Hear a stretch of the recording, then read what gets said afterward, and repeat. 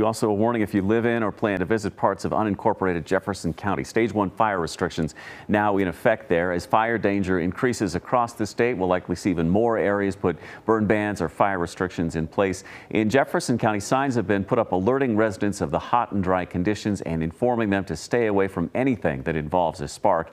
Here's what's prohibited under those Stage 1 restrictions: open fires, campfires, or stove fires on public land. That includes charcoal barbecues and grills. Smoking also banned, of course, except in an enclosed vehicle or building. You cannot park in grass or vegetated areas. The fire restrictions will likely be in effect until we get some rain or some cooler air.